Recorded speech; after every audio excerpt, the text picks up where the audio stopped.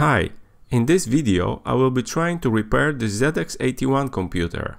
First I am going to do some measurements to the board, then build a circuit to test the Z80 processor, read out the ROM and try to make a SRAM tester.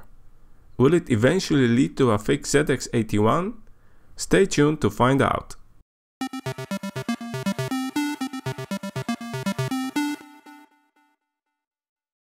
This is the Sinclair ZX81 computer. I got it on eBay from the UK. It came in a box which had some small damage.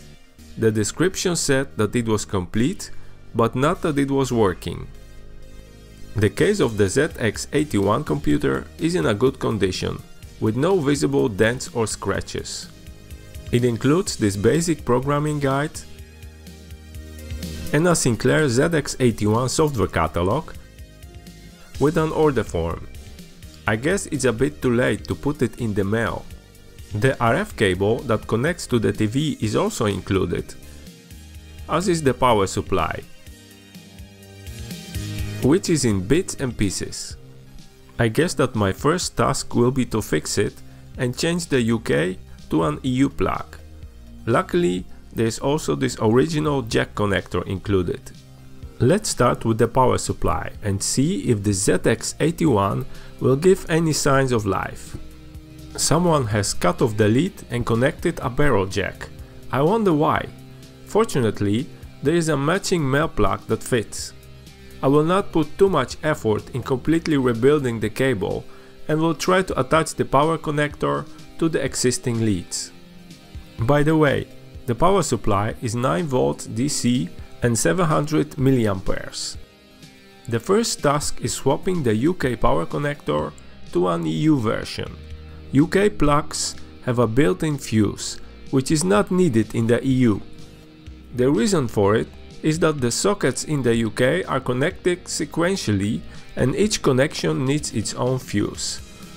Instead of putting the fuses in the sockets, they were included in the plugs themselves. Initially, I wanted to install this power plug, but RetroWizzard gave me a tip on Twitter about the slim looking power connectors.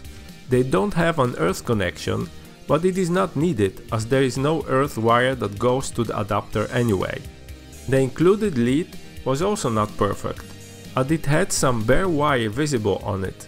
Luckily, I spotted this before turning the power adapter on, as it would probably ruin it.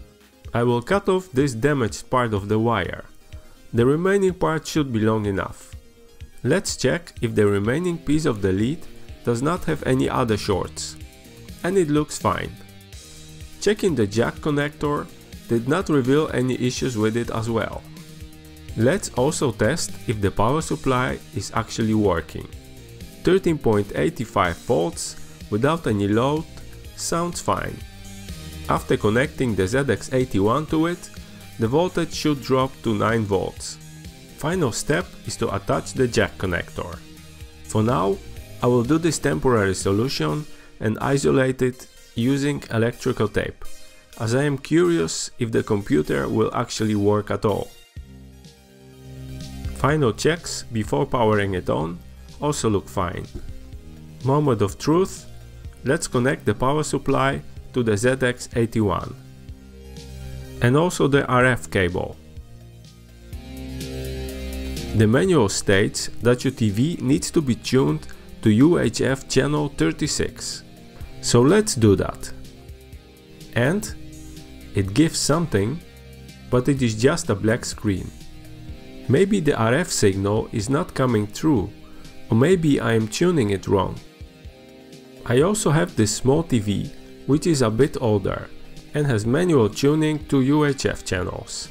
Let's try using that. But still no luck, nothing is showing up. So I have decided to do the composite mode, just to be absolutely sure. Time to open up this ZX81. There are 1, 2, 3, 4 screws. 2 are hidden under these rubber pads. No, still not opening. Wait, There's another one hidden under this part as well. And now the button does come off. Nice. There is another screw holding to the front of the case, and I have to be careful here while disconnecting the keyboard. The composite mod requires 1 2 and 3904 transistor and 2 low value resistors. I have used 122 ohms. Let's slowly open up the casing of the RF modulator. And now we will need to cut some wires. First is this wire that provides 5 volts. We can see that here. And the one next to it, which is the video signal. Then bend the legs of the transistor in this way and shorten the base lid by just a bit. Apply a touch of solder to the 5 volt connection. Mine is a fragment short here, but it is long enough. Then thin the collector of the transistor so it will be easier to solder. Just a touch with the soldering iron should be enough to make a firm connection. The base of the transistor connects to the video signal. The next step is to trim the wires of the resistors. Then put a bit of solder on the corner of the modulator casing and attach the shorter wire of the 100 ohms resistor to it.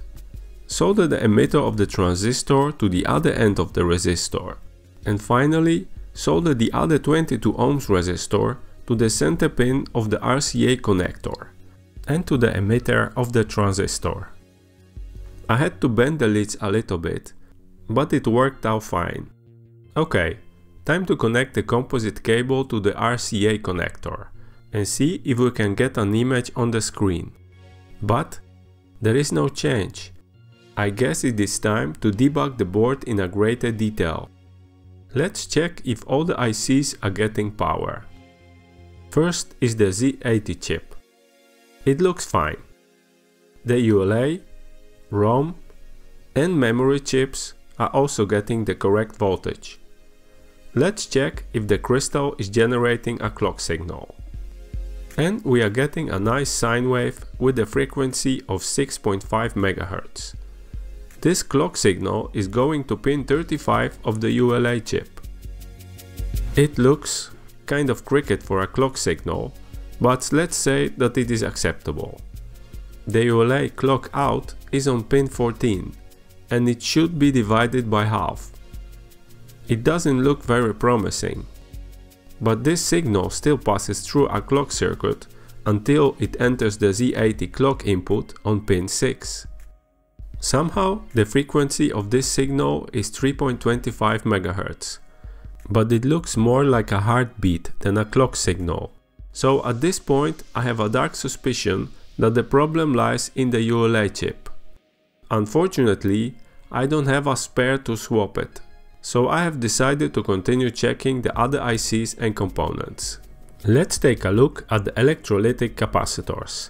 Connecting an ESR meter to the first 22 microfarad capacitor shows an open loop, which is definitely not okay. The second one, with a value of 1 microfarad, shows a value of around 1 ohm, which is fine, but I am still going to replace it. First, I will replace this broken 22 microfarad capacitor with a new one. I don't have a 1 microfarad axial capacitor at the moment, so I will have to improvise by bending the legs of this radial one. Let's do a quick test. And unfortunately, that was not the fix. The inevitable is to desolder the Z80 and the ULA chip and place sockets for easy replacement. I wanted to know if the Z80 processor is working. I cannot simply swap it with another one because the computer is not functioning. Instead, I will build a breadboard circuit to test the Z80. I have used a test circuit that I found online on z80.info. The link is in the description. It requires just a couple of LEDs and resistors. As a clock, I will use this breadboard module that originates from Ben Eater's tutorial videos. Let's trigger the reset and it's not counting. At first, I thought that the processor was faulty. I have connected the scope to investigate the problem. As you can see, the levels of the clock pulse are lower than the CMOS levels and the CPU never gets triggered. But when we remove this green LED and turn the clock back on, we see that the levels get higher. After I reset the circuit, the LEDs start to blink as they should. I have posted a couple of pictures of my repair on Twitter. A fellow retro friend, Mitchell Dayton, has noticed some corrosion under the socket that I have already soldered, so I started inspecting it.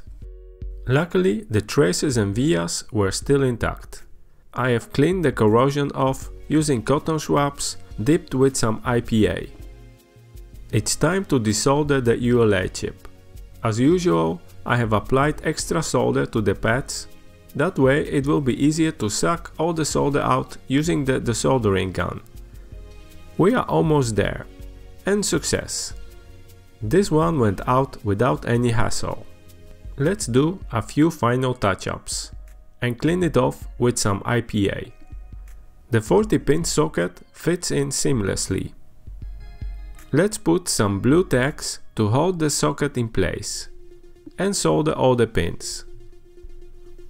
Again, some isopropyl alcohol to clean the flux remains. And remove the blue tacks. There is always some solder left on the pins of the desoldered chip, and I like to smooth it out with the soldering iron. The ULA chip fits in perfectly. And the Z80 does as well. In the meanwhile, the axial 1 microfarad capacitor has arrived, and I can replace this ugly one that I have soldered in initially. To sum up, the Z80 processor is working, the ULA is still under investigation, and the memory and ROM are still to be tested. Let's take out this basic ROM and see if it works. My Mini Pro programmer does not support this chip by default, so to read out the contents of this 2364 8KB ROM, I am going to build an adapter using these two sockets. The full wiring of this 2364 to 28C64 adapter can be found on a website that I have linked in the description of this video. First, we have to cut off some pins of the 24-pin socket. Next, we will need 3 short wires to bridge some connections between the sockets. The first wire connects to pin 28 of the 28-pin socket. The second wire will attach to pin 23, that is the address line A11. The third wire connects to pin 2, and it is A12. I will make some markings using a Sharpie on pins 26, 23 and pin 20, and cut 3 thin strips of electrical tape. The tape will cover the pins in the socket so they won't touch and short the pins on the socket that is on top.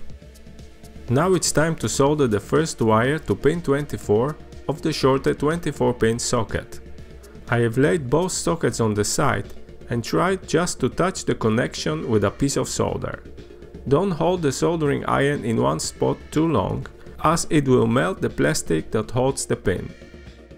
The third wire that we have soldered to pin number 2, which is A12, connects to pin 21 of the smaller socket.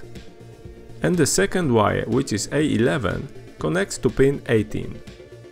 Cut off the wires that stick out and connect both sockets to each other. The end result should look like this. It is a good idea to test if we don't have any shorts, especially on the pins that were connected with electrical insulation tape. The ROM chip can now be placed inside the 24-pin socket. It's easy to look past that, but pin number 1 of the chip is always marked with a dot. Insert the chip into the Mini Pro programmer and start up the programming utility.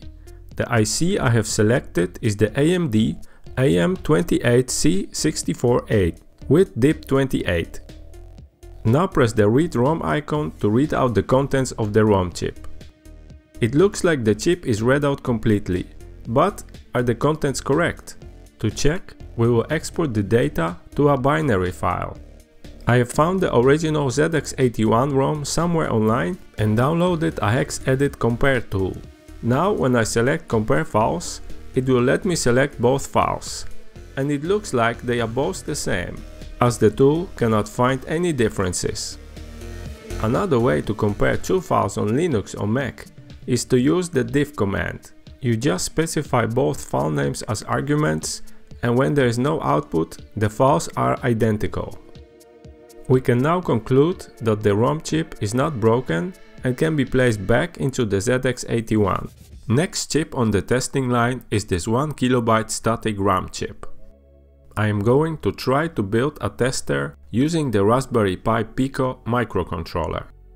The Pi Pico inputs take 3.3 volts and a 5 volts intolerant, so I will use bidirectional level shifters to convert the 5 volts of the RAM chip. The ones that I am using are based on the TXS0108E chip. Finally, I ended up with a circuit that looks like this. Then I have written some Python code that writes and reads a test pattern to the SRAM chip. But after executing the code, writing to the chip looked fine. However, reading back the test pattern showed some strange quirks. It always read back the same pattern. Initially, I thought that the chip was fried, but the pattern seemed strange. I have puzzled about this for quite a while, and somehow removing the SRAM chip yielded the same result. Looks like the level shifter is buffering the data in some way. I might go back to this puzzle or just create an SRAM tester with an Arduino which is 5 volts compatible and does not need voltage conversions. Let me know in the comments if you would like me to make another video on the subject. For now, I have assumed that the RAM chip was fine.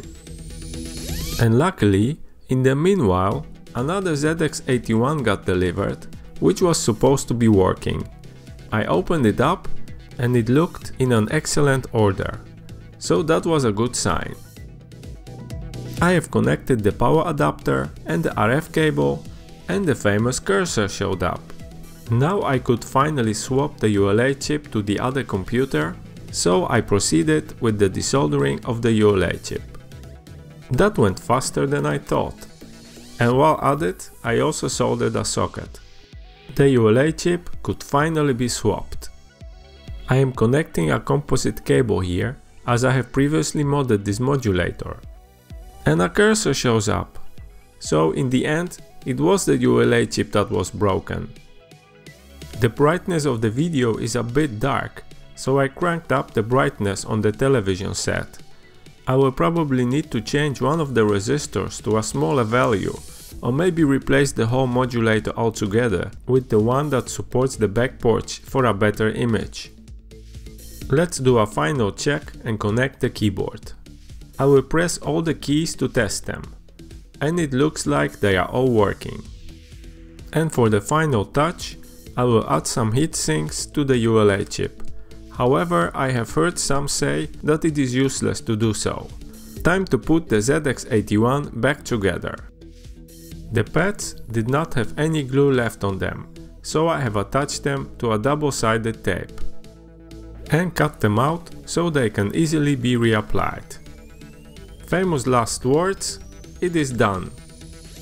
The other ZX81 still had an unmodded modulator, so I connected it to this small black and white TV.